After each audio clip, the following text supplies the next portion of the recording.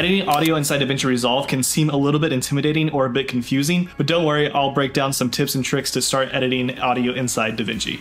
Hoshes willkommen, I'm Hayden and this is Cinematography. So I'll be going over some of the beginner tips and tricks for editing audio inside DaVinci. However, if you're a more experienced video editor, I'll be showing you some tips and tricks for editing audio later on in DaVinci Resolve that you may not be aware of. The first thing we'll do is run over our project settings, and to get to those, just come down to this gear down here, and from here we'll look for the Fairlight tab.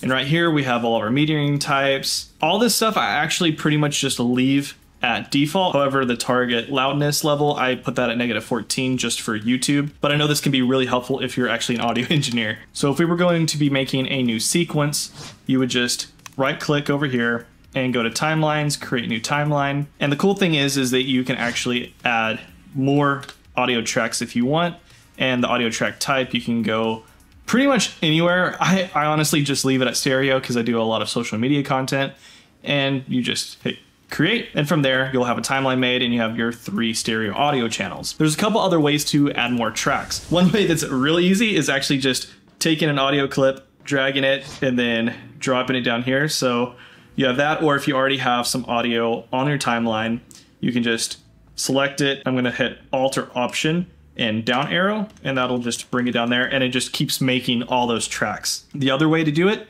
is you can right click over here and hit Add Track, and from there you can select what type of audio track you want. The other thing you can do with these tracks is you can double click them and rename them. So like I may hit VO for voiceover, so I know that all the audio on this track is voiceover only. Now, one thing that may happen to you is if you add an audio file on a stereo track and it's sounding mono or it's only coming out one ear, I'm gonna show you how you can easily fix that.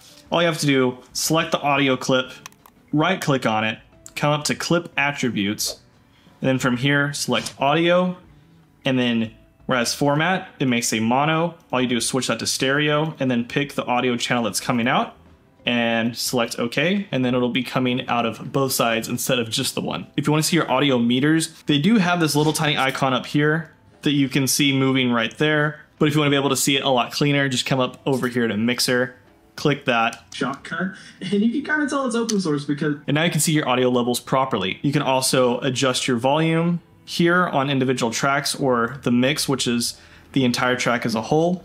And this audio right here that you're seeing, this is actually the audio that's coming out of your speakers or headphones whenever you're editing. So if you adjust this, this isn't actually going to adjust the audio when you export the video. This comes in handy if you're maybe watching something in the background or you're just messing with effects and you don't need to listen to audio. So you can always just drag that down, make it louder, or you can just click it right there to mute it. For viewing our audio, we can click this button right here, and our audio view options are right here. We can adjust the track height for everything. The other thing is your audio may actually be centered like this, so I like to turn that off and have everything at the bottom. If it's too far on the bottom, you can click this one and it puts it right on top of the name of the file. And there's also this little highlighter thing so you can see the actual edge of it, but honestly there's not really enough contrast to see much of a difference. And in the event you're not seeing any of your waveforms at all, just click this button right here and it'll pop them up. Now if you wanted to actually edit the volume, you can do that a couple ways. Just select the clip and then come up here to our inspector. If you don't see it, it's this button here, and then you have audio right here, and you can adjust your volume here just like that, and you can see that it will actually move down on the track itself, so you have a visual representation of how loud it is. And then you can also add a keyframe, move here, turn up the volume, and it adds another keyframe, so you can pretty much animate your volume here. You can also do that on top of the track itself by just dragging when you see these little arrows. You can hold down Alt or Option and click on the line to add extra keyframes, and then you can move these keyframes around. And if it's too harsh, if you want to have a smooth transition in your audio, just right click on one of these and you can ease in, ease out, or ease in and out. And you'll see a subtle little shift in the waveform there. Now, if you want to actually fade your music in and out, you can do that by grabbing these little tabs right here and just drag it. So we have a fade in and fade out. And if we want to smooth those, we can grab the little dot here and just drag it like that. If you wanted to mute an audio clip, you don't want to mess with actually adjusting the volume on it, you can do that by selecting the clip and hitting D to disable it so that clip is disabled. and the audio will not be playing from it. Another thing you can do is if you want the entire track to be muted, you just hit the M for mute track. You can also hit S for solo, and that will solo the track, so only that audio track is what you will hear. The other thing we may want to do is have a cross dissolve transition. When you have two pieces of audio touching, you just go right here in the middle and you see this icon right here, and you select. When it highlights green, then you right click, and then you have a crossfade that you can add with 6 frames, 12 frames, 24 or 48 frames. You can always zoom back in, select the edge, and drag it that way. If you want to extend it or shorten it, then you can come back over here to your inspector for your transition, and you can actually make the crossfade louder or quieter or just keep the same volume. And you can also add a fade in and out. That's a basic rundown of how to start editing audio in DaVinci. Now we're going to get to a little bit more of the advanced tips. Pretty much everything audio, when you want to really polish it, is going to be done in the Fairlight page, which is this little music icon here. So I'll just give a brief rundown of everything here. If this is what you're seeing, you can always hit meters, and this will show you an actual visual representation of your video. And if you don't like that here, you can always hit this little floating window icon, and now you can move your video preview anywhere you want. You can even put it on another monitor if you wanted to, and you can just hit that button and it'll snap it right back here. One thing you'll notice pretty quickly is you can't actually see your video clips. You only see audio clips. So if you want to see your video clips, you can do that by clicking this button here and then selecting this first icon here. And then that'll pop up all of your video tracks, and you can see them labeled here. And then another thing that's really, really cool is if you go back to this, you can hit this scroller. And what the scroller is going to show you your clips as it's playing. Of DaVinci. We now have an open source one called... This way you can get really, really minute on your cuts for audio. As well with this scroller, you can add in a couple audio tracks as well, so you can see those right on here. So maybe want to keep music on this track, and then let's just do like our sound effect track there.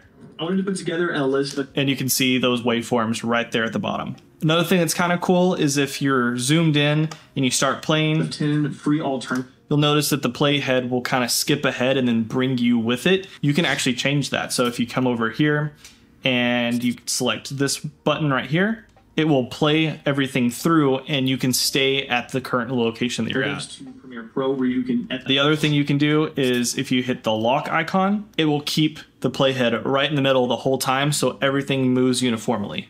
It's some pretty good looking videos.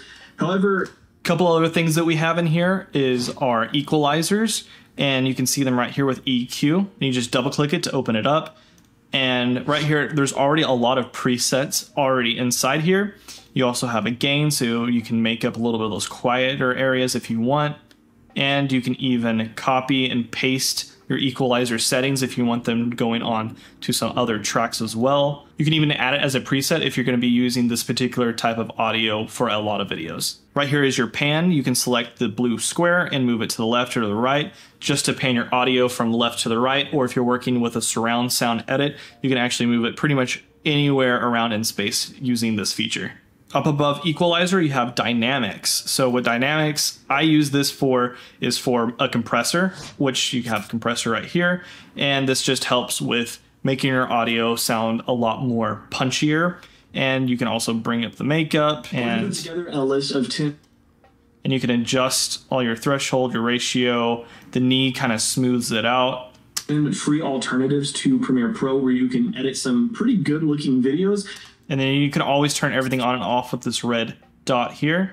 However, I had to shorten that list to 9 because it turns out that Filmora only offers a free version with a watermark. And what's a watermark?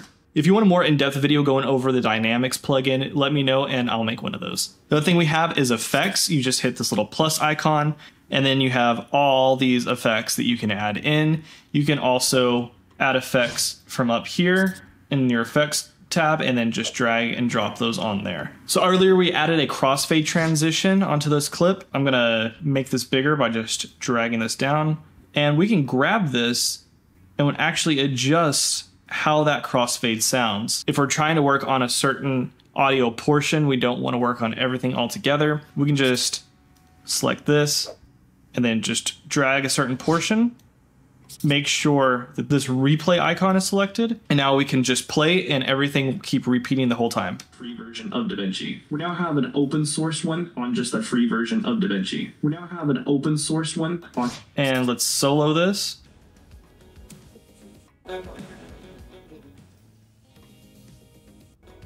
With just a few clicks, we can make more precise, cleaner audio edits. And then if you want to actually get rid of these in and out points, all you do is hit Alt or Option X, and that'll get rid of those. This next part is actually something they added recently, and it's really, really cool if you're someone that is into music editing. And it's right here, this little grid icon. For one, we can turn on a grid view, so we just see everything a lot more easily.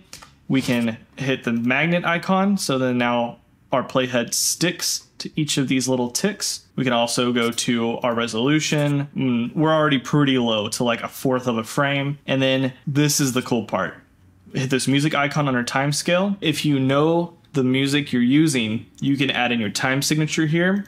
You can also adjust your tempo here and the start time of the song, at least on the timeline. That way you can actually make proper edits to the beat of your music. I don't think I touched 1/4 of all the audio things you can do inside DaVinci, specifically in Fairlight. If I was to make a full deep dive into Fairlight, it would probably be a 3-hour video. So if there's something specific I didn't go over in this video, let me know in the comment section. And if you found value in this, leave a like and check out this video popping up right here that the algorithm thinks you would like to watch next. Until next time, auf Wiedersehen.